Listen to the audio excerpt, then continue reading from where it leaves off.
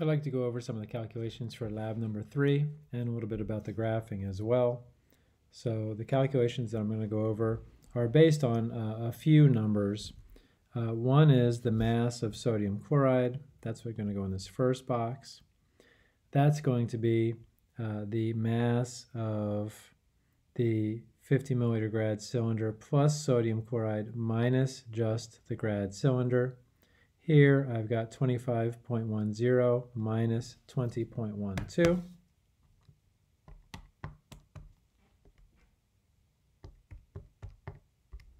I've got 4.98 grams of sodium chloride, which of course I can turn into moles.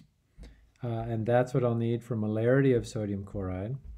And then every single time I put that sodium, then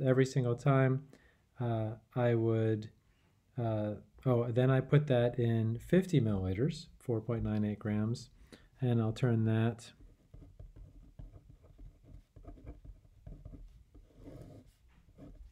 into moles first. So molar mass is 58.44.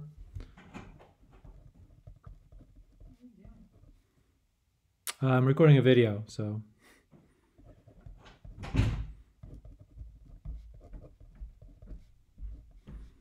To find moles, 4.98 divided by 58.44, 0.0852 moles.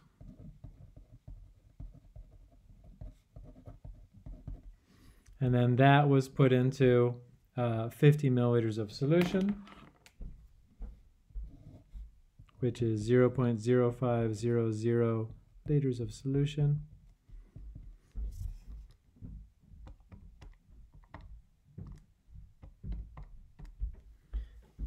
To 3 sig figs, 1.70 molarity, sodium chloride.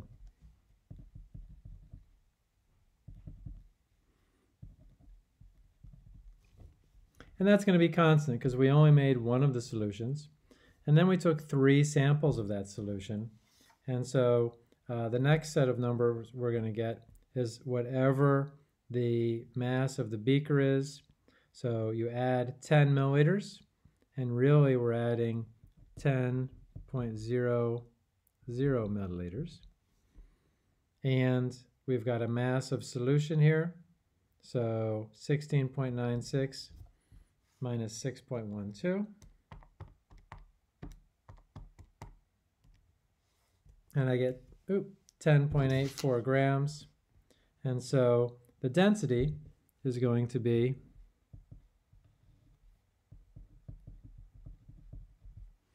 grams of solution over milliliters of solution.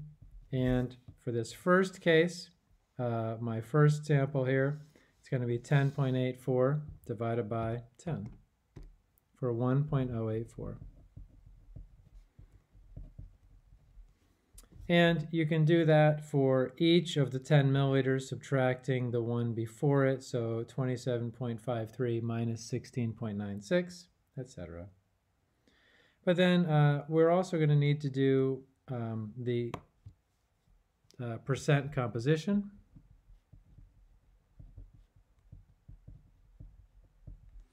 Which is equal to the mass of sodium chloride divided by mass of solution.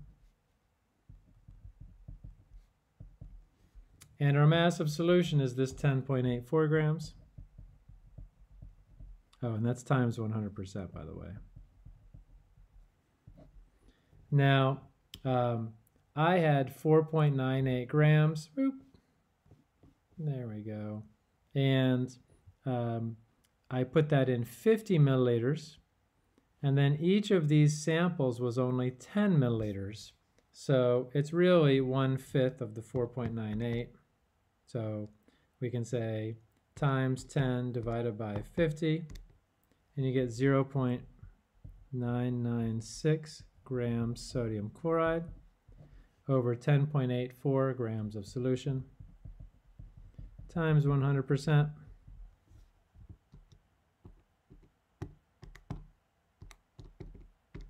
And I get 9.19.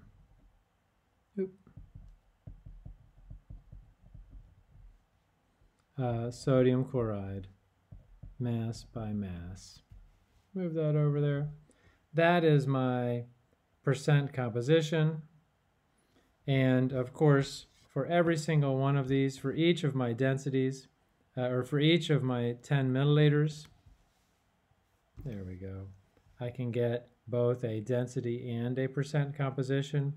All three of them you can average and take standard deviations of. Now, the last thing I want to do is I want to talk about how to get the molarity of the diluted solution.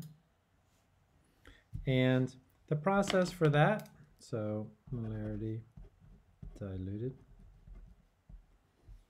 is that from our initial concentration, we went and diluted, we took 10 milliliters and diluted it to 50 milliliters. So it's a dilution, M1V1 equals M2V2. We know that we started with 1.07 molar.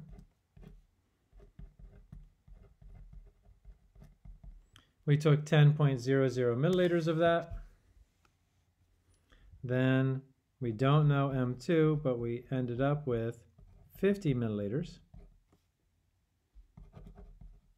And by dividing, we can go ahead and do 1.7 times 10 divided by 50. I get 0.34, and 2/3 sig fig, 0.340 molar sodium chloride, and that's going to be the molarity of my diluted solution. Okay, now as far as the graphing goes, you're going to be making 4 graphs, so 2 by hand and 2 using a program such as Excel or Google Sheets or other programs. I'm fine.